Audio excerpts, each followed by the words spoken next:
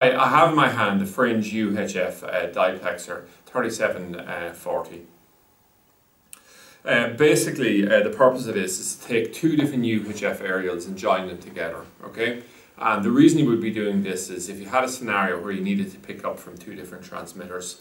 So a typical example would be if you lived on the east coast of Ireland, or I suppose the west coast of Wales, or more particularly the border between the north and south of Ireland, okay? So what you have there is you have a scenario where you have on a certain frequency you will have the Freeview signals being broadcast in the north, and on a different frequency range you will have the SareView channels, and in certain circumstances it provides you with the ability to put up two aerials, run them into a single combiner like this or a diplexer, and what you have then is a single cable that runs from there, and you can run it into a TV distribution simple or off your TV directly, and it'll allow you then to have both Freeview and SareView on a single cable as if it's a single feed coming in. So there's two variations of them, and the reason we have this is that if we think about it, if you will say living in Wexford, we'll say, and you're trying to pick up a Freeview signal from the UK, well, probably you won't need to amplify your local transmitter aerial because you'll probably be quite close to it. So a standard UHF aerial going directly for it will pick it up. But if you're trying to aim the second aerial over towards Wales, and it's a distance of 100 or 200 kilometers away, what you might need to do then is amplify the signal, and that means using a power unit and a master amplifier to boost that signal and run it down. And how it works on a unit like this is that you're running the two signals in, and on one side or one leg you'll be able to run a power unit with a master amplifier on the far side just underneath the aerial, and on the other side you won't. So what I'm going to do here is I'm just going to remove the cover here. So basically the construction is the same in both cases. There's an outer plastic cover here, so it's mounted like this, and we use this tie wrap to go through the back, and we tie it directly off a pole, and we tighten it nice and tight, okay? And if we come along and we look here, we'll say there's a true leg here, A137, and then common, and then there's E40 to 60. So basically what it's saying is the UHF spectrum runs between 21 all the way up to 68. Well, the part that's actually used for TV now just goes up as far as 60.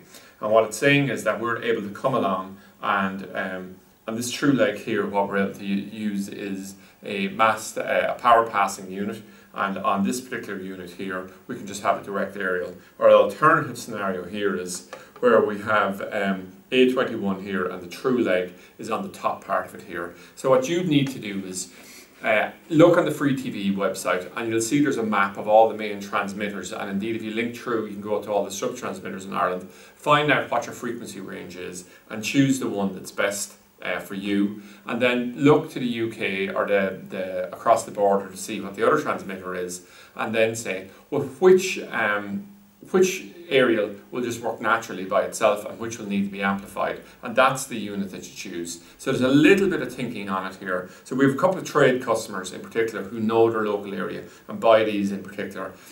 With an older version of this, there used to be a single diplexer like this, and there was a switch, and you could choose which would be the power pass or not, but unfortunately that's not manufactured anymore. So we just carry both types here, but both will, we believe, prove to be sort of a niche product. But at freetv.ie here we're trying to cover the full range of products people might need, even for complicated installs, so to provide sort of a one-man stop or a one-stop stop for even complicated setups.